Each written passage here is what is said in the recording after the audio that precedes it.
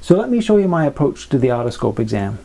The first thing you need to know is how to hold the instrument. And I want you to notice that I'm holding this like a pen. And the part that makes the light and that has the lens is at the tip. It's a delicate instrument, so I'm holding it like a delicate instrument. Not like a hammer. More like a pen. So here I am holding it like a pen with my fingers close to the end. Once I turn the light on, I'm ready to go. And the first thing I'm going to do when I examine Satish's ear is I'm going to straighten out his ear canal. Most of the time this doesn't hurt at all. So I'm going to pull on your ear a little bit there, Tish. Okay? Yeah. So now I'm pulling on his ear, and that's what's straightening out the canal. I'm also going to get his head to lean over a little bit. There you go. And that'll make my job easier because the canal is really oriented so that I can see better this way. The next part is really critical, and that is where I'm going to place the speculum.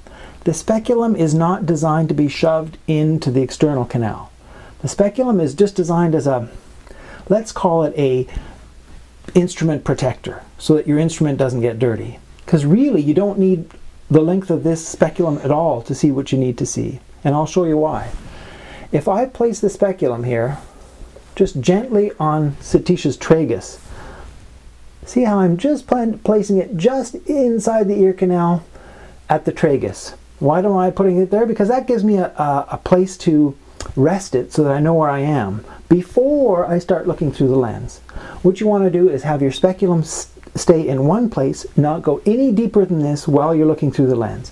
So I've got the speculum held at the tragus, and notice also that I have my hand against his cheek. So I'm bracing my hand against his cheek, and if Satish moves his head, move your head a little bit, Satish. If he moves his head, I'm not going to be pushing the speculum into his canal because I'm bracing against his cheek. So that's critical. I'm braced against his cheek, and my speculum is just resting against the tragus of his ear. That's when I look in through the lens. And already, with the speculum going in no further than it is now, I can see what I want to see.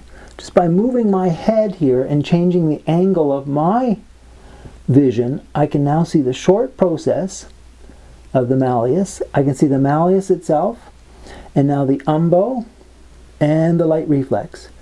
Notice I'm the one who's doing the moving, not Satish. And I'm the one who, by orienting, not moving the speculum in any further into the canal, but just by orienting it differently, I can see what I need to see on the tympanic membrane. So moving over to the other side, here I am with my otoscope again, but now I'm going to change hands. Now I'm holding the otoscope like a pen in my right hand, and that frees my left hand to pull the ear up and out like I was before. The short process, the malleus, the umbo, the light reflex, all visible from this distance. If I want to get a closer look, I can move in. But really, everything is visible from back here with the speculum barely in the ear canal. Now, of course, it's easier because Satish doesn't have a whole lot of wax in the way.